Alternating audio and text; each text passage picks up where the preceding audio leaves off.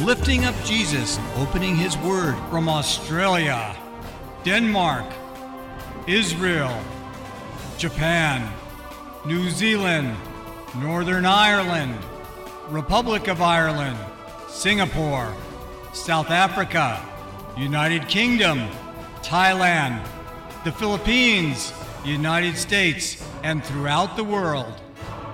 You're watching Moriel TV. Hi, this is Tim from Moriel TV and Moriel Radio. I'm here live via Skype with James Jacob Prash, who is in England. Jacob, one of the believers asked the question, do you think the planet Nibiru, called Wormwood, could be one of the bowl judgment? No, and I will tell you why. Astrophysicists and astronomers tell us that if even a small planet of the size of Nibiru, or even something maybe even smaller than a tenth the size of Pluto, were to strike the Earth meteorically, the way a meteor would strike the Earth, it would completely destroy the Earth's biosphere.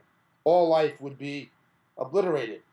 And we know that when Wormwood happens, it'll not obliterate all life, but it will destroy a third of the life in the sea and things of that nature.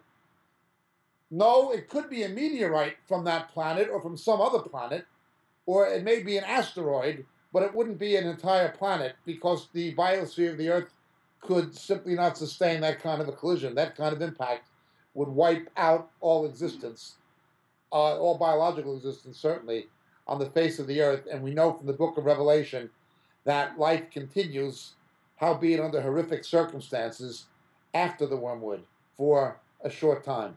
So the answer is no. Thank you, Jacob.